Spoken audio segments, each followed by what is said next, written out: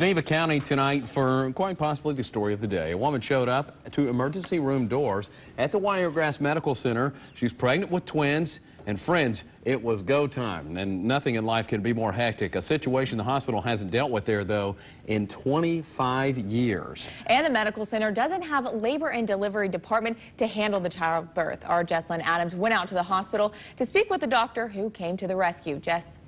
Hi, Ben and Brianna. 1987, that's the last time Wiregrass Medical Center delivered a baby. Since then, they removed that entire department. So when this woman came to their doors, they had no choice. It was sink or swim. Halloween night, emergency room staff at Wiregrass Medical Center leaped into action to handle a situation they haven't dealt with in many years. We got a call that a woman had come into the emergency room thinking she was ready to deliver.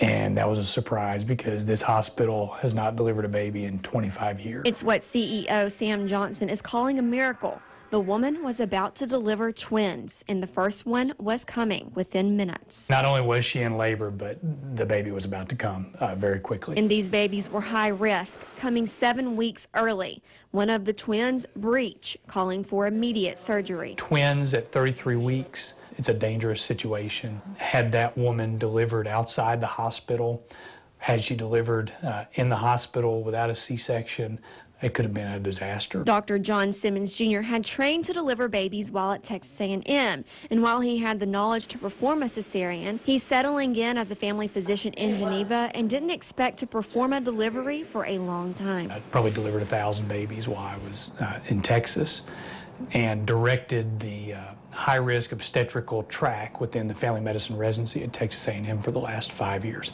So I bring a lot of OB experience, but here in this community, we don't do OB, and I don't practice obstetrics here. The medical staff handled the emergency room surprise. We had to get crews ready to take care of the first baby, crews ready to take care of the second baby.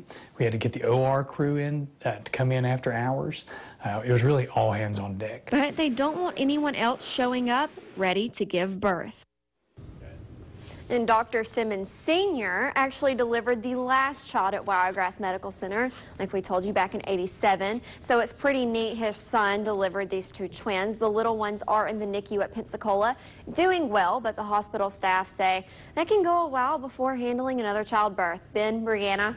All right, Jess, thank you. And hey, he trained in Texas, so of course he knew how to handle it, right? I'd imagine that was hectic, though. They say with twins, with a childbirth with twins, it's every hand that's available. That's what they said, all hands on deck. Get in the room, yeah. Wow. All right, well, there's much more to